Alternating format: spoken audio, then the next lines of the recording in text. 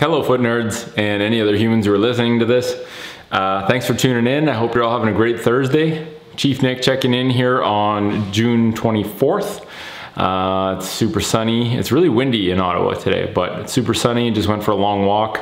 The calf is coming along nice. Today was the first day I could walk at like an increased pace and not have like a limp. And it sort of really emphasized the fine tuning needed after a significant injury, where it's like your body picks up all these adaptations that it implements as you're kind of recovering and as your movement patterns are able to change. But a lot of times we're left with those negative adaptations that served us at one point, no longer serve us, and require us to sort of mindfully troubleshoot. And one of my favorite things to do is go on a walk with no audio. Like I often go for a walk and listen to a podcast or an audiobook, and go for a walk with nothing and really just think about, how am I moving my legs? How are my feet moving? What is the last little hiccup that's in my gait pattern, and how do I sort of like give my body different commands to experiment with sort of getting through those restrictions. So nice day. Today I got a couple things to chat about.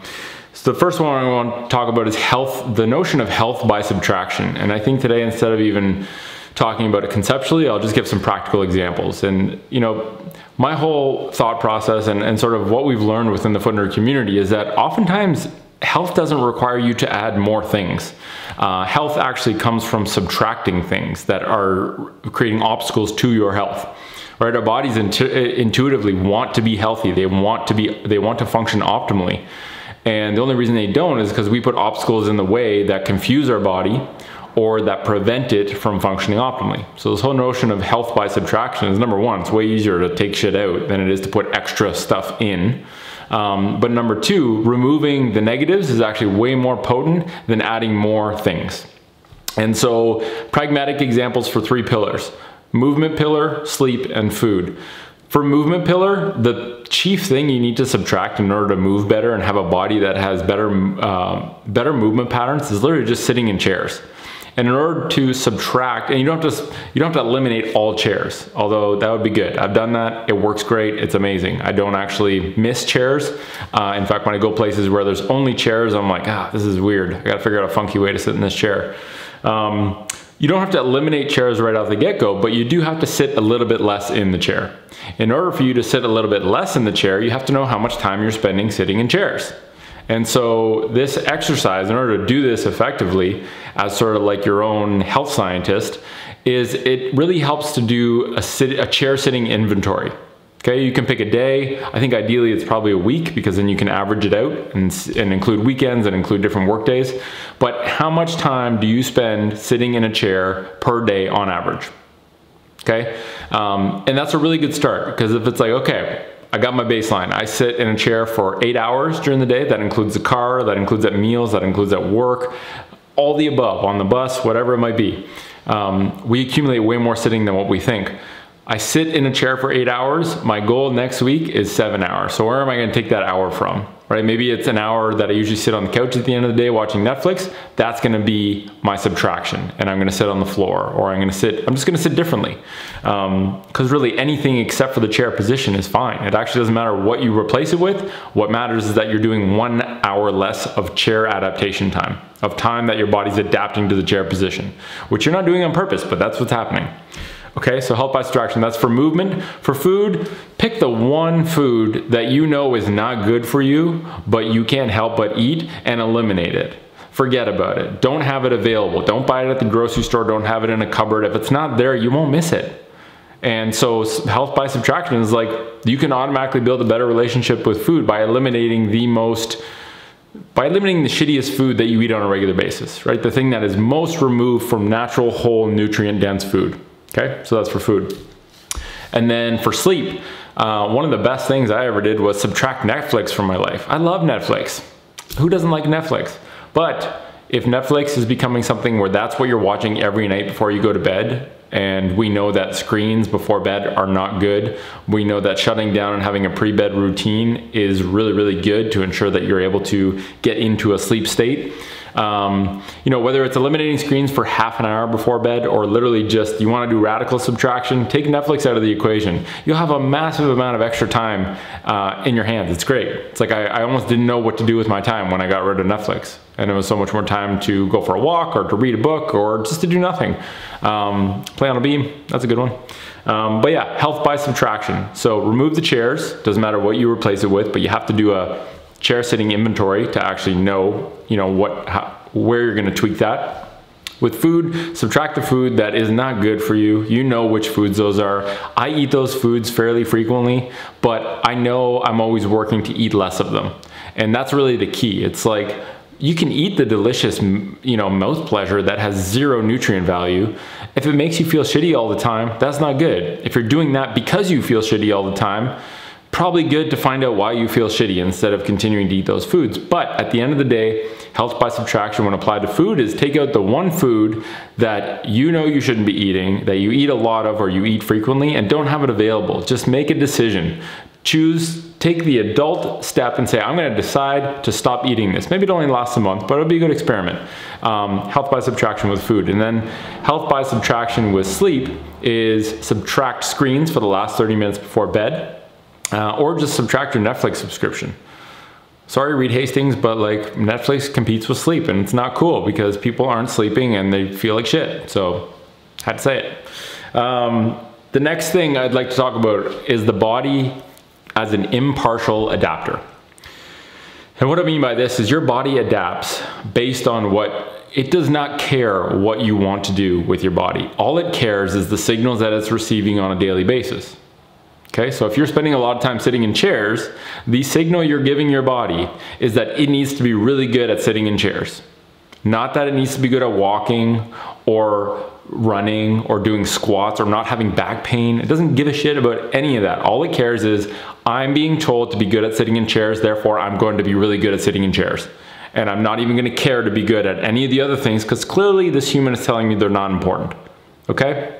So the body as an impartial adapter means that all of the adaptations that happen in your body, whether that's your calves tightening up, your quads tightening up, your hip flexors becoming really tight, reducing your hip mobility, having weak feet, these are all adaptations that have happened because of what you've been telling the signals you've been giving to your body. Okay, and so really what understanding this can do is let you realize that, wow, when I'm sitting in a chair, I'm training my body to be good at sitting in a chair. If I do less of that, it will automatically be able to have more bandwidth to apply to being good at other movements. And you know, if you want to be good at running, no, that's not a good analogy. Because I was gonna say, if you want to be good at running, run more. But if you run with chairitis, it's not gonna work out very well. But just know that all adaptations are neutral, and we think of adaptations as like I lift a weight with my arm and do bicep curls. The adaptation is my bicep gets bigger, right? I get bigger muscles, they're stronger. But what we don't think of is the negative spectrum of adaptations where things we're doing, behaviors we're doing with our bodies are causing adaptations that we might not want. Right? The adaptation to being good at sitting in a chair is a significant obstacle to being good at any other movements, right? If you want to run, the obstacle of being adapted to sitting in a chair is going to hinder that in a big way. Probably result in pain and it will take away it'll steal away a huge amount of performance. Sitting in a chair creates the adaptation that negates being able to build up your butt for squats. Like they're opposites, right? Chair equals butt shrinking, squats equals butt growing. You're trying to do one, but you're doing this one all the time and getting frustrated and looking for the miracle fix. But a lot of times it's just the behaviors we're doing without realizing it that are causing us problems. And one of the big things with us at TFC is trying to make sure people understand that sitting in a chair for long periods of time every day does have a consequence. It's not a direct parallel. You're not, you know, like when you're getting pain with running, your body's not gonna say, it's because you sit in chairs. It's because you sit in chairs. Like it doesn't say that. So the ownership is on you to sort of understand that the body adapts impartially to whatever you expose it to. And if you make sure you expose the body to better inputs, it will adapt to be better. That's really all it boils down to. And then the last two things real quick, because I'm already at 10 minutes, is the notion of beam play and ground living, thinking of those two things as recalibration. I just did a video for event that a bunch of NFL tight ends are going to called Tight End Unite, TEU. Yeah, I think it's Tight Ends Unite.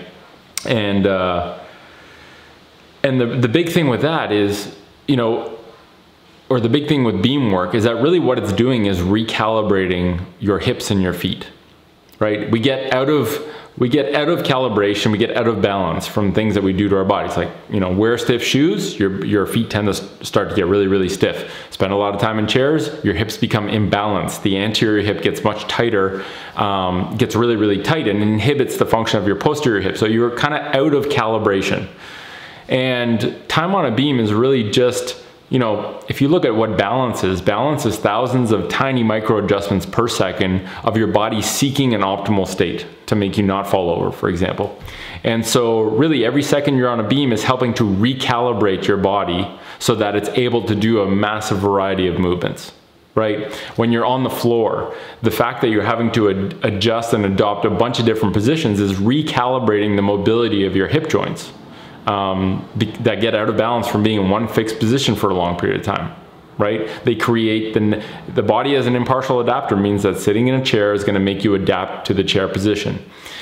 Being able to go on the floor and essentially forcing yourself to adapt to a wide variety of positions recalibrates your hips so that it has more options available. Right? And so beam work and ground living, spending time on the floor instead of in chairs, and spending time, let's not even call it beam work, let's just call it balance work, is really your body being able to recalibrate itself so that all the different systems can speak to each other. Right? When I'm on a beam, my foot is having to do a much better job at talking to my hips so they can work together to stop me from falling over. Whereas most of our workouts, we kind of isolate, right? I'm working on my bicep or my quads or whatever it might be, usually single muscles or single systems, when in reality the body is an integrated system and it has to function as a whole. And so when we do these very simple but very powerful things like standing on a balance beam or sitting on the floor, we're giving our body a chance to recalibrate. We're giving it a better set of inputs. And so it's pretty important stuff. And it's super simple. And it, like balancing on one leg with your eyes closed is free. Anyone can do it. And if it's really hard, it means you got to do it more. It doesn't mean you don't want to shy away from it. Although I know the things I suck at, I don't really want to do more of them. But I got to a point where I realized like the things I'm not good at are actually the most important things for me to at least get to a certain standard, right? I don't have to be, the master at some obscure task, but like if a fundamental movement is difficult for me and I know I should be able to do it, I should probably work to getting it to a certain baseline level and then move on. Because if I encounter that in a sport or an activity and I don't have competence there, it might give me some big problems. So thank you for listening to that. I hope I didn't speak too fast. I tried to fit, I thought I'd be able to fit this stuff in 10 minutes, but went a little bit over. But I hope you all have a great rest of your day. Thank you to everyone who tuned into the Nerd Zoom call this morning. It's always great seeing familiar faces, and excited to have some podcasts about Bitcoin. Because I think it's a really important part of health is financial health and financial literacy. And I don't think that's taught, in school, even though it should be. And so, yeah, thanks for listening, and I'll catch you next week. Ciao.